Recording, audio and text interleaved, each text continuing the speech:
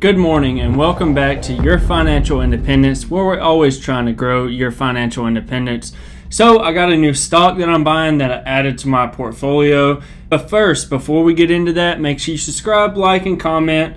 Let's help grow this small channel a little bit. So first, I'm going to reveal this stock, what I'm actually buying, the opportunities that this stock can, the revenue they can potentially produce in the next 5, 6, 7 years, long term, just like all my other stocks. And then I'm going to get down to some of the fundamentals that I wrote down and the reasons why I'm buying the stock, the valuation that I'm buying the stock, and then I'm going to actually show you what I actually have in my portfolio. So if you care about those general terms, then you can skip along the video. I don't mind. Just make sure you subscribe, like, and comment. Last little plug. Today we're going to get in what am I actually buying, what have I already bought. So the stock, it was STIC, now it's BarkBox, and you know that I do own Chewy stock, and I want this as more, because I see this space as growing exponentially in the next coming years, the pet industry, treating our pets better, more luxury items, stuff like that, getting subscription services shipped to our house. So BarkBox, let's get into what the company is, what their growth is, all those good figures. So the business of making dogs happy is a big opportunity. According to the Euromonitor International, the size of the global pet market surpassed $120 billion in 2019. The pet industry is most dominated by the legacy market approach. And while industries like transportation, health, and entertainment have been transformed by online consumer-concentric companies, Peloton, Netflix to give examples, the pet market is in early stages of this innovation. So in a way, I know they're totally not related, but think about everybody. I don't even have DirecTV or Dish or anything like that, like subscription, monthly fee, and you can watch TV shows on television. I get Hulu, Netflix, Amazon Prime. That's where I watch everything on, and YouTube. So think of this being in the early stages, like they just said, in the pet industry. Think about when Netflix first came on. The first year Netflix was a subscription-based service. How many people, was it that popular? How many people you think actually watched Netflix? So I do believe that in the future, a lot of people ain't going to be buying dog food at those stores. I already don't do that. A lot of people that I work with already use Chewy. And this is another, they have a food service that's more as a medicated, if your dog needs special, food blends or whatever, if they have digestive issues. But I do believe, because at the same time, it's just as cheap ordering online from Chewy, getting it sent to your house. You don't have to worry about forgetting dog food. You don't have to worry about toting around that 60-pound, 30-pound bag, whatever you buy around the store. It gets delivered to your house for the exact same cost. I have a 9-week schedule, so every 9 weeks it gets delivered to my house. Every 9 weeks. Don't have to worry about forgetting it. Costs just as much, so why wouldn't you use it? That's kind of like the theme that I'm going after. So BarkBox is a vertically integrated. I love companies that are vertically integrated. They create all of their products. So all products are designed, developed, and branded by BarkBox. This gets better gross margins, which they're sitting at 60%. And then you can see here on 2012, they started out on BarkBox and BarkShop. And then they since went to Urban Outfitters. They've even got affiliations with Target, Amazon, Costco, TJ Maxx. Like, they're going everywhere. So a lot of these companies are already selling products that they have.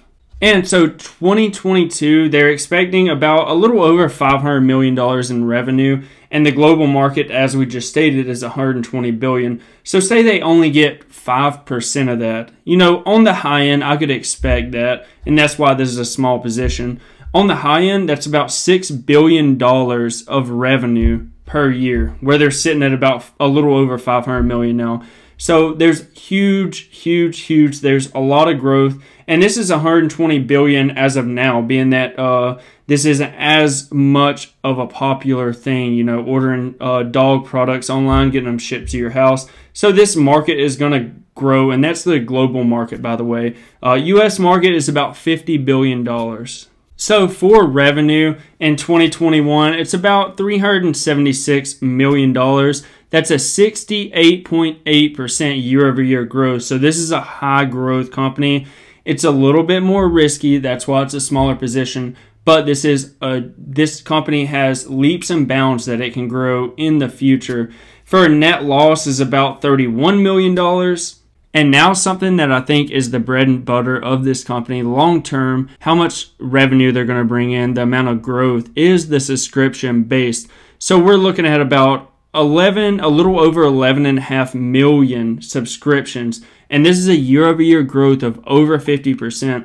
So active subscriptions is 1.8 million, which is a 51% increase. New subscriptions is 1.2 million. So that's within this year. And that's a 91% increase. And especially up in Phoenix, I live in Arizona, but in Phoenix, BarkBox is a lot more popular, being that it's a bigger city, so you can kind of expect that. And then the average order value has also went up. So the average order, you're looking at a little, basically $29 per box, which is free shipping. It has all that good stuff, which is a 7.2% increase year over year. And for 2023 revenue, from where we're at right now, 2023 revenue of $706 million. That's a 3x in revenue from where we are right now. So there's going to be a lot. And this company is not expected to be profitable within the next 5 years. So do understand that.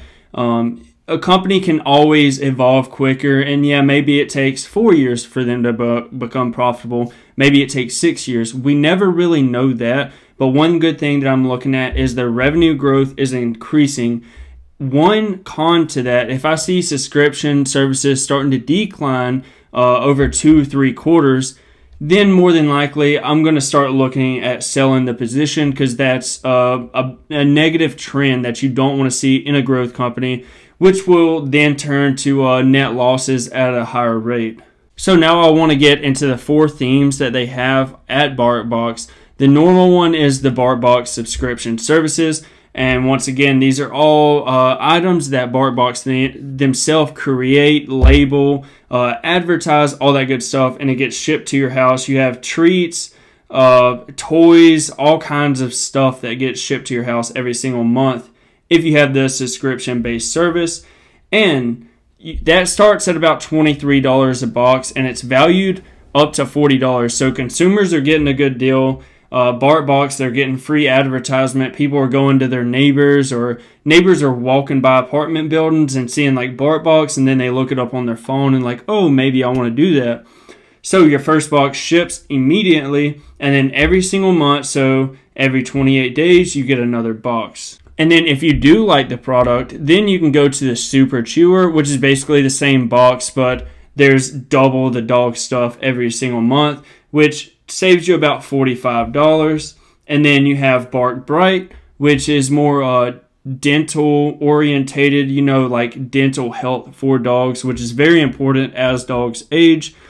And then you have Bark Eats, which starts at about $1 a day. So if say your dog's having a lot of diarrhea, or if they're going through health problems at their later stages of life, they actually offer a service where they actually formulate a product specific to your dog, which to my knowledge, no other subscription-based service does that. And BarkBox has the best subscription service. I love Chewy, but BarkBox does have, as far as subscription-based model, they have the best service, and that's why they're seeing revenue growth like they are right now. So I'm trying to keep the video short. Hopefully that gave you a little bit of insight. As always, do your due diligence on these stocks before you invest money in them. I'm not a financial advisor. I'm just telling you what I'm doing with my money and where I'm starting my positions and what I'm looking into for the company. So today we have seen, since I bought in, we have seen a nice stock price increase. And it started out, I think it went to like $18.50. And then now we're down where we were downtrending a lot to below $10. And now we're at about $11.10, which I started buying my positions. I got an average cost of $10.20. I now own 500 shares. And since I've bought in about an 8.8% increase, so $450, which is nothing to where I can see this company going long term. I think they're going to have a huge market cap if this model succeeds and if they continue to innovate throughout the future. So I do want to go over some of the stuff that I looked at and tell y'all like what I bought the company for, the valuation that they have. So the merger gave $427 million in cash to BarkBox after they completed their merger with STIC. Accounts payable that they have is $50.5 million. So this is how much revenue they can expect off of goods already sold. Current liabilities of $122 million. I kind of fudged the number right there. I think it's $122 million though.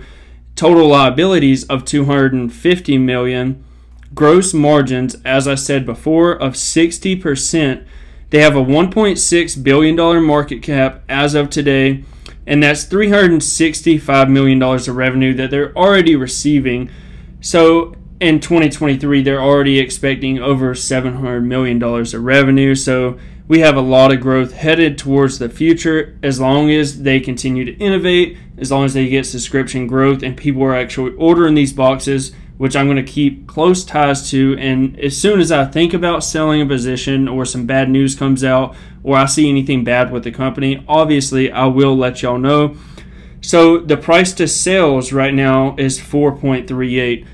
So you're basically paying $4.38 to every dollar of revenue that they're actually getting in, which is kind of expensive. But you got to realize, I mean, what other company out there is growing, or there isn't a whole lot of companies out there that are growing their revenues. You know, a CAGR rate that I got from 2023 to now of 47%. It's kind of insane. So that's kind of the valuation that I paid for the stock.